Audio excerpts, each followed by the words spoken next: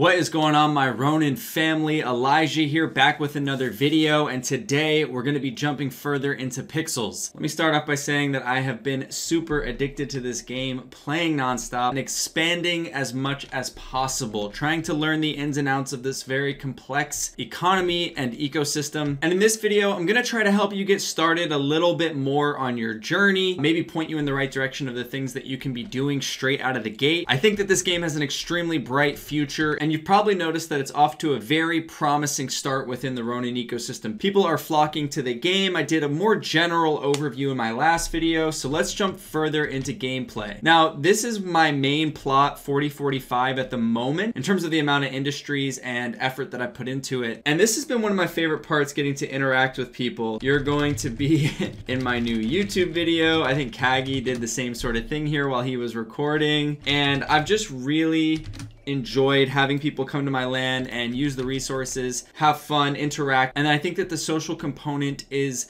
one of the biggest factors in this game. So this is a great question, actually. After using the drill, how do I use my ironite? So what he's talking about here, if you're new to the game, you can see these mines. Now, these are very important for the long term. Leveling up your mining ability will allow you to harvest a series of elements: ironite, clay, salt block, and voidtonium, which is the rarest in the game. It is a 5% drop chance, and I think that more use cases will be brought to such a rare resource in the future. But I'm going to tell this player here, head over to plot 280. I have some kilns over there, and you can bookmark it and use the ironite to make ironite bars. And so why don't we just join him for a second, because this is something that if you want to get involved, maybe you can just follow this loop. You're more than welcome to use my land. It's obviously very appreciated. There's a little surplus that goes towards me whenever people use it. First, before I jump over there, here are my lands. Now, you can bookmark a land very easily by coming here, clicking it, and then hitting bookmark. So if you want to come visit mine, you're more than welcome to do so. You can plant crops here as well, which I'll get to in a second. But if I just want to jump over to 280 real quick, you can see that he is harvesting out of the 3 mines I had on my water land, and then he can come here and you can start at the beginning. You'll need to level up, just like everything else in this game, your ceramicist abilities.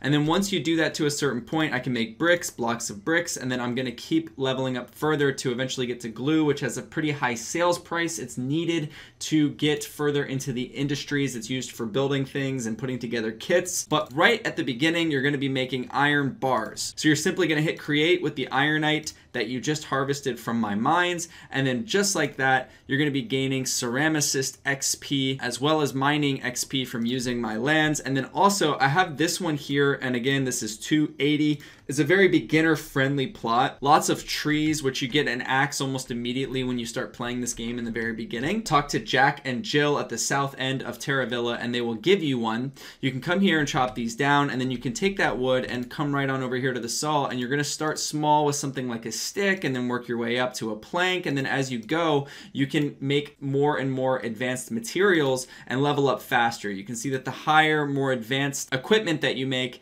gives you more experience. And this is just a matter of time, you know, putting in the work, showing up, and harvesting from all of these industries. Now, if you have a large plot, you can have 4 industries as I do here. And then my water plot, this is technically a small land, so I can only have 3 industries, and you'll see that I chose mines for all 3 here. Before I go any further, I just want to shout out the Pixels community. This is a bit of a conversation from earlier. I jump into the landowner section of the Discord and I'm flooded with love. It was so nice. And 2 people in particular, Beebs and Warlock, really hooked me up. Collectively, they gave me 3 user-generated pieces of art. So 2 bonsai trees, 1 pink, 1 green, and this amazing Ronin user-generated content right here. It's kind of like a big Ronin billboard, and I love it. Social interactions, the connections. It's really wonderful to see this organically from a community, which Pixels most certainly has it. Join the Discord, ask questions in there if you're not already in there, and you will gain a lot of info. So back to if you're brand new for a second, you're going to be exploring Terravilla.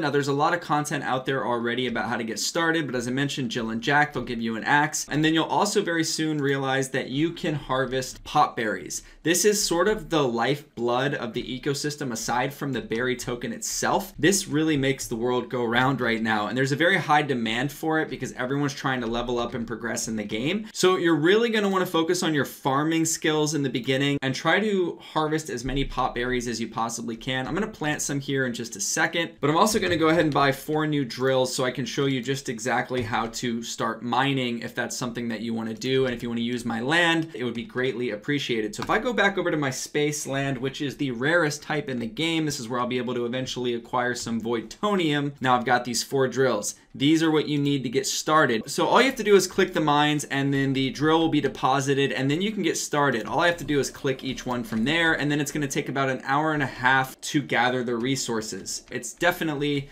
in your benefit to get started on this now. As the game progresses, you will be further along than, you know, all of the new players that are coming in the future. And I do suggest thinking long-term with pixels, not just going after strictly farming pop berries and selling them. It's obviously a great starting point, but you want to learn beyond that, think beyond that, think about the bigger picture, you know, make some bigger goals within the game. And then as far as farming goes, you know, it's fairly self-explanatory. You plant the seeds, you give them a little bit of water. Every crop is different in its growth time, and pop berries, I think it's just a minute flat before they appear. Now, this sort of thing I just did with the drills, you can do it in a bunch of different industries. So if you go buy 2 chickens in Terravilla, you can add them to the coop here. So then when you come to my land, you can go and repeat the drilling. You can go and collect eggs from the coop, and you're growing in multiple avenues. You're not a one-trick pony. You're not just collecting on the farming front.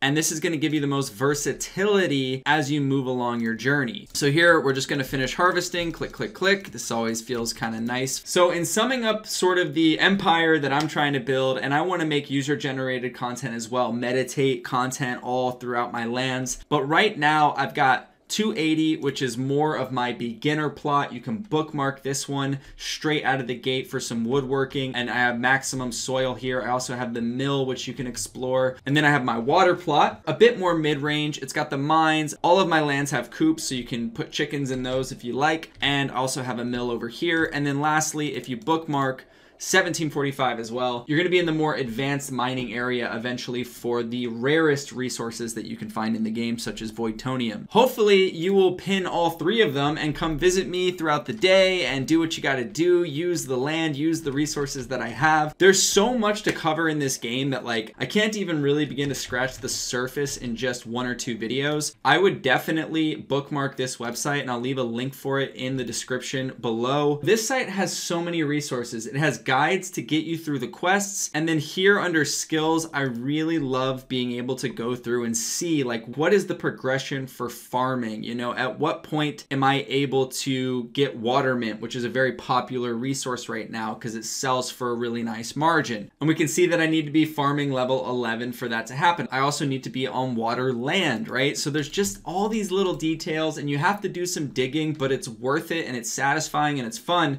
to understand this game more and more. And you can go through every industry, understanding what each one does. And take a look at this tweet from Jihoz as I wrap this up. He said, for the first time since Axie overtook CryptoKitties in early 2019, a game has, at least momentarily, passed Axie in some engagement and traction metrics. Congratulations, Pixels Online. That is pretty crazy. The boom is happening for sure. And while there is some, you know, rush of profitability with harvesting pop berries right now and the margins that are there, we have to remember that the core base community in this game has loved it, has cherished it for a couple years. And we're talking about thousands of players. I think there was like 5,000 people before. So it's not just empty hype. The foundation for this into being a long-term successful Web3 project is all there, and I can see why. It's very addicting. It's very fun. They're adding new elements constantly. I am so bullish, and I want you guys to be a part of it, hopefully. So let me know what you want to see next from the Pixels side of things, you know, what I can cover. I'm probably going to get into the slug industry, honestly, pretty soon, which will be fun. I'll probably do a video on that once I figure out where I'm going to place those between the 4 lands that I own. But yeah, I'm really enjoying this process. Oh, by the way, guys, I've been playing Origins. I'm in the top 100. I'm 75 right now. It's been a really competitive season, and it seems like we've got a lot of Mama Sandal teams versus like Bird and Mech teams that are, you know, immortal essentially, both of them having a second life. I might come through with some Origins content as we wrap up the season. Would love to hear your thoughts on how this season is going. And for now, I'm gonna wrap this video up. Thanks for watching. I love you guys. Look forward to seeing you in the Pixels universe, hopefully, and I'll catch you in the next one. Peace.